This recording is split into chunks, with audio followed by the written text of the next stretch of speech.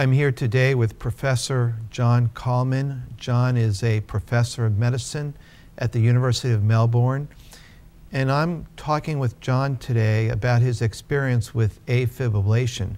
And we're going to start off by asking John a little bit about how the procedure has evolved. I know you've been doing AFib ablation for a long time. Tell me a little bit about what's changed over the last 10 years and what's the rationale for the procedure and how it's changed over time. Yeah, it's certainly been a very exciting time to be in electrophysiology the last 10 years with a sort of evolution of change in AF ablation. And as you recall, back then, really under the pioneering work of the group in Bordeaux and Professor Husseguer, we were chasing these foci down the pulmonary veins. So we understood at that time that the triggers to AF originated within the pulmonary veins, and that if you could find and eliminate those triggers, that you could actually cure patients at least with paroxysmal atrial fibrillation. And so the early approach was to go searching for each one of those triggers, sometimes 2 to 4 centimetres down the veins. And you know, we quickly learned, and although the early experience was with that, and if you look at some of the early publications, they were certainly extremely encouraging, we learned over time that actually this was not the ideal approach to the technique, both because it was really not possible to find all of those triggers.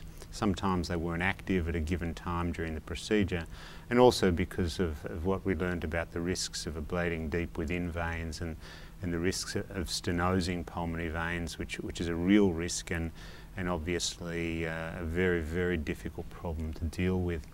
So the procedure evolved to one of, rather than trying to find each of the triggers, actually trying to simply isolate that electrical tissue from the rest of the atrium. And the initial approach to that was what was so-called segmental isolation, where perhaps a little bit inside the vein one tried to disconnect each of the muscle strands from the left atrial tissue.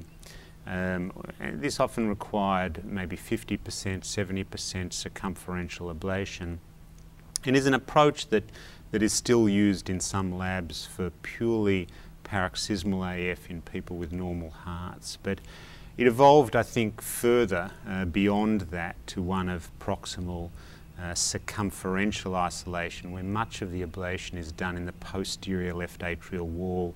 And for a number of years there was a debate and discussion as to whether it was actually important to electrically isolate the vein or whether it was enough to simply modify that region electroanatomically, was the word people used.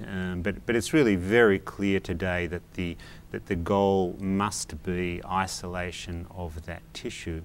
The advantage of doing it in the proximally and circumferentially within the left atrium is, of course, that the risk of pulmonary vein stenosis becomes almost non-existent if one is sufficiently proximal.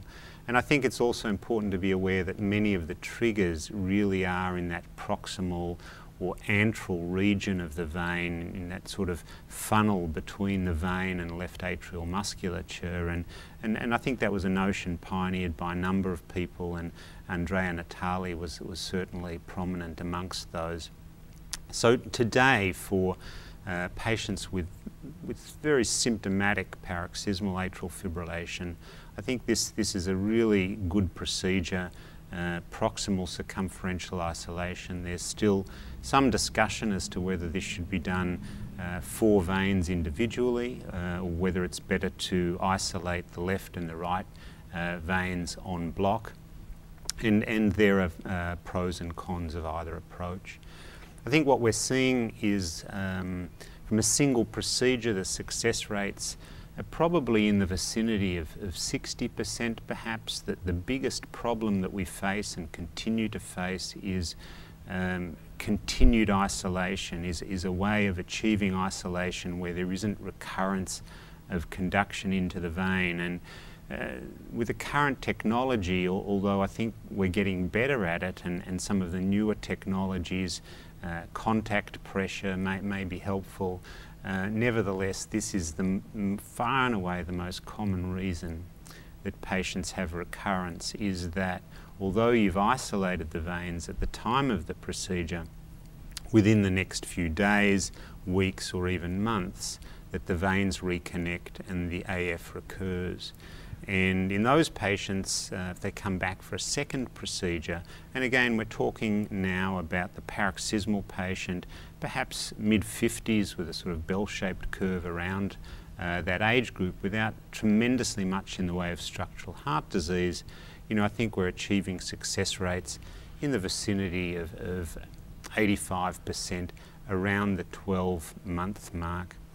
There are some emerging data looking at 5-year outcomes, and while far and away the majority of recurrences occur within the first 12 months, there is an ongoing late recurrence rate that people have put at between 3 and 5% per year over the next years to out to 5 years. And one can speculate about the reasons. No doubt pulmonary vein reconnection is still important even at that late stage, but there may be evolution of substrate or abnormality within the chamber of the atrium. John, let me ask you a question. When you talk to patients or would have cardiologists talk to patients, when you tell them success, what do you mean by success? And how do you monitor these patients? And what you tell the patients the risk of the procedure are, because we need to have that sort of balance. Yeah, absolutely.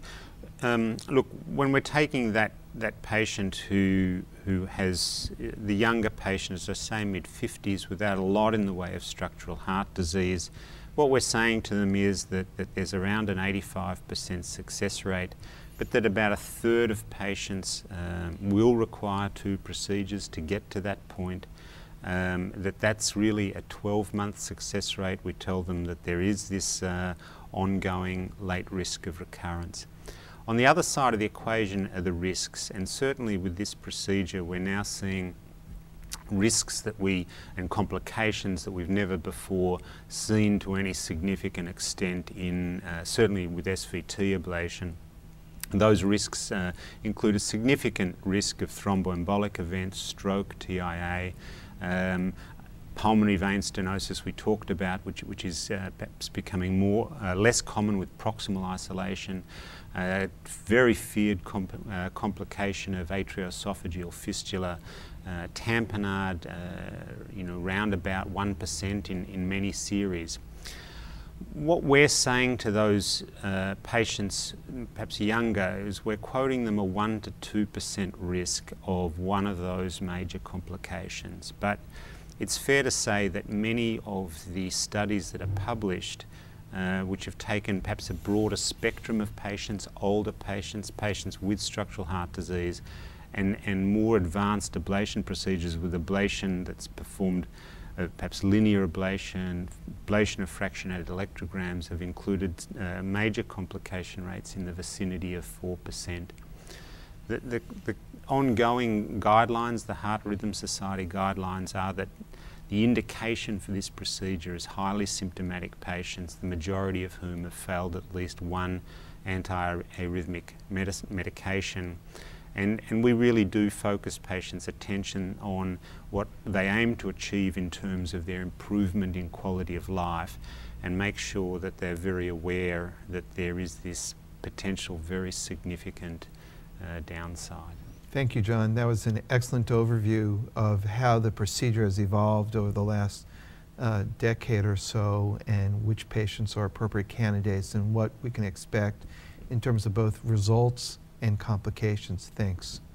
Thanks, Ken.